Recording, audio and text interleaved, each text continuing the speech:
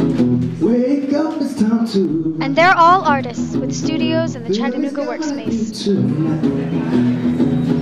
Wake up, it's time to shine with the game of boy.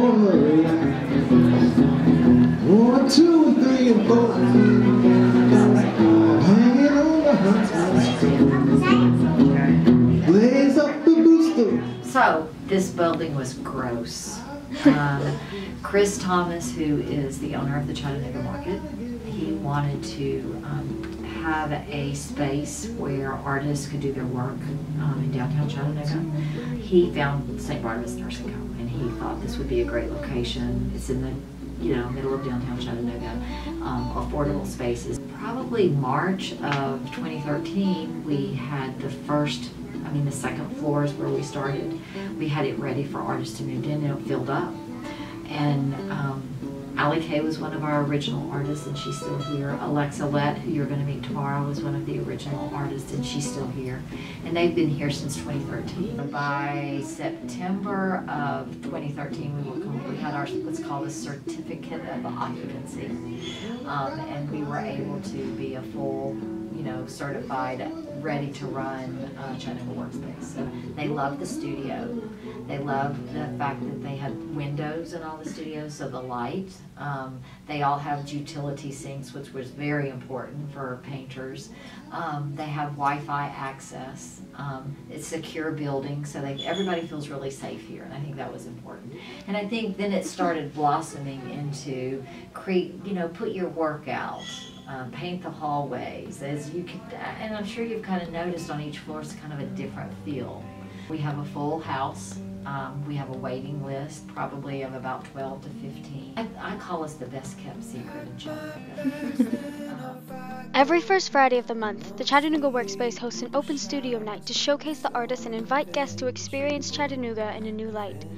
The most recent Friday was where Phoebe Mills spoke with many of the local artists inside. She sensed the vibrant atmosphere of the space and was intrigued by the wealth of creative energy present. But we wanted to know more. We wanted to know what it's like to work in the building and to be a part of the community.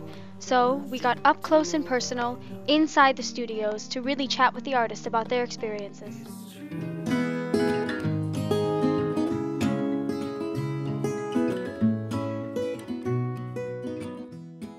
Fall of 2014, I had kind of left Chattanooga for a little bit, went to North Carolina, and then the summer of 2015, I had come back to visit some friends, and I had heard about Chattanooga Workspace.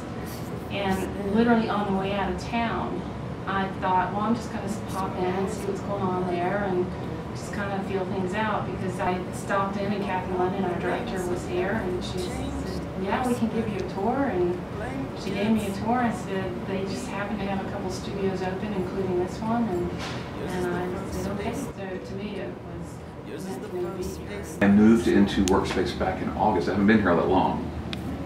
The reason I moved in, I'd always wanted to be in because it's just a cool space, and a lot of my friends who are artists are here. It started just out as a mom that sitting on the sidelines could not sit there any longer and do nothing. So this became a mobile way to use creativity, and stitching is the way you can do that. Then I mounted it on some canvases, and then I came here and started painting it on the walls outside, and then people started buying it. So I became a textile artist.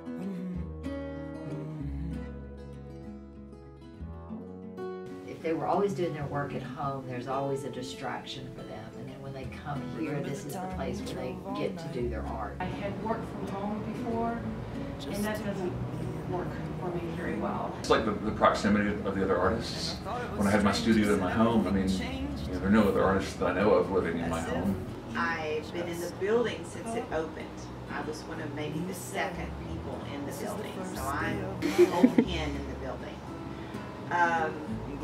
A friend of mine is the one who started this, so he knew that I was an art person and felt that he'd been to my house and he knew all of this was in my house. And it had been a problem in my house, so he knew that it needed to be wrangled and put somewhere else. So he felt I might be a candidate for renting space down here, so he told me about it, and the moment I walked in the building, It was mine. I had to have a space. I wanted to be a part of this. It just had such a good vibe about it. It sells itself because of the artists that are in the building. And it's a great community of, you know, a diverse group of artists that do, as you've met, they all do different things and they collaborate with each other. Because I'm surrounded by artists, it's so much easier to work and collaborate with them.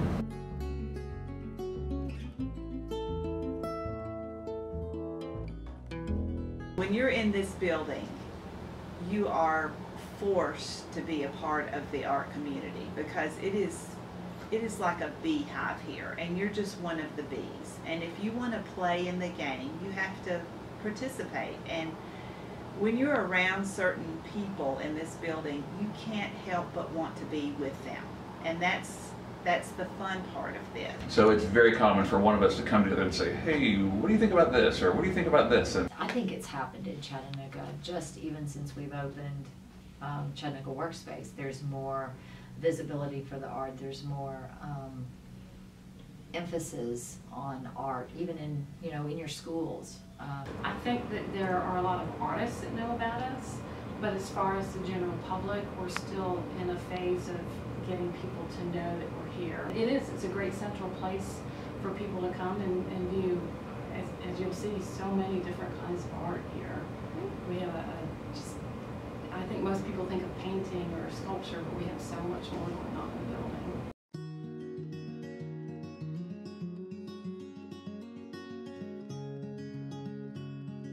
We very much welcome the community to come in and meet us and see what we're doing and you know, hopefully like what we're doing and bring others back with them. And we definitely want to be a big part of Chattanooga.